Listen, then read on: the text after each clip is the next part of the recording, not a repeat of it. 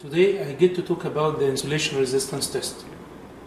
This test is very important to make sure that the insulation can withstand a constant stress for a specified length of time without breaking down.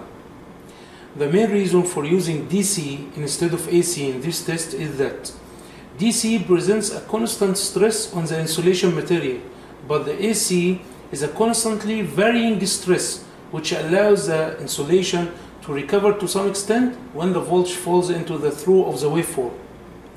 The DC stress is constant and will not allow the stress on the insulation to recover until the stress is removed or the insulation breaks down. Now we'll use our test equipment, which is CA6545 megometer. This one from Chauvin Arnoux company. It's a French company, and the object to be tested is the VT, voltage transformer. Okay, now we'll do the one example that I will check the insulation resistance between the primary and secondary of the VT. So I will connect the positive from the megometer to the primary of the VT and the negative to the secondary of the VT. Now I will go to setup menu.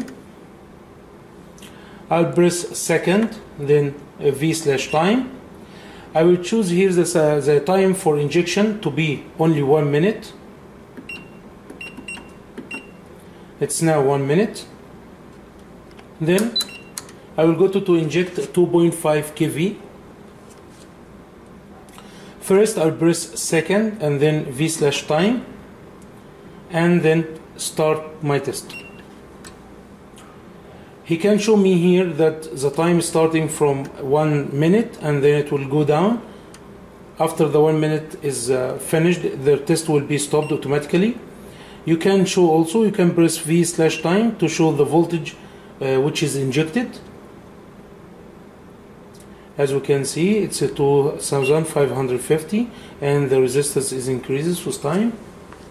Sure, because as we know, the insulation is represented by capacitance and resistance in parallel.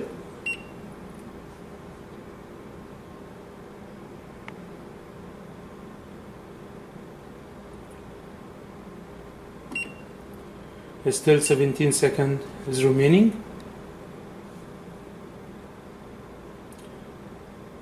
And as we said in the beginning, that this test, to make sure that the insulation can withstand the voltage or constant stress of voltage for a specified length of time, which is 1 minute.